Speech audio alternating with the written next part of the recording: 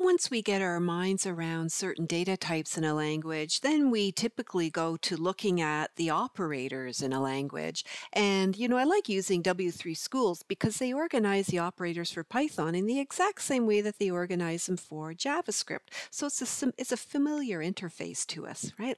So when we think about operators, we have the standard arithmetic ones where we can do math operations, add, subtract, multiply, divide, modulus. Then we've got our assignment statements, right, where we can do logic with plus equals, plus plus, that type of thing. And then we have comparison and logical operators where we use these for decisions, right? If, else, if, these types of things. And then we can use our and or logic. And we'll use some of these other operators as we go. But I thought in today's little short demonstration here, we would look at using an arithmetic operator, modulus, and we'd also look at comparisons to do a simple decision.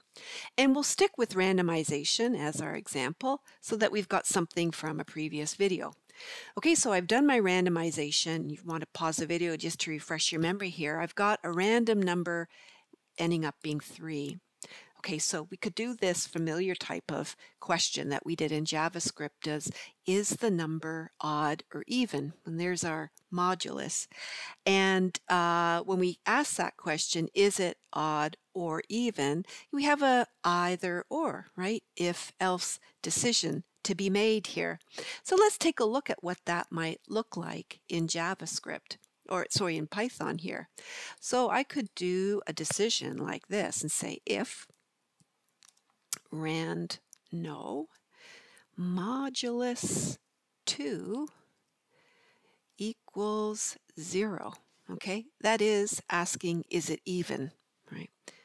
Boom, colon. Okay, now what have we just done here? This is what a decision looks like in Python. See, the beautiful thing about Python is it's removed a lot of the syntactic noise that other languages have around the curly brackets. So Python does not denote blocks through curly brackets. Rather, it uses two things.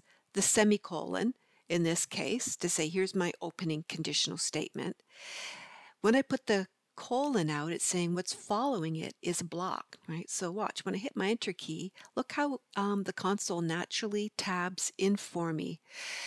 Tabbing is the way that we denote a code block. So by tabbing in one level, we now say that this block belongs to the true condition. I have even. So I'm going to say message equals quotes with a string even number.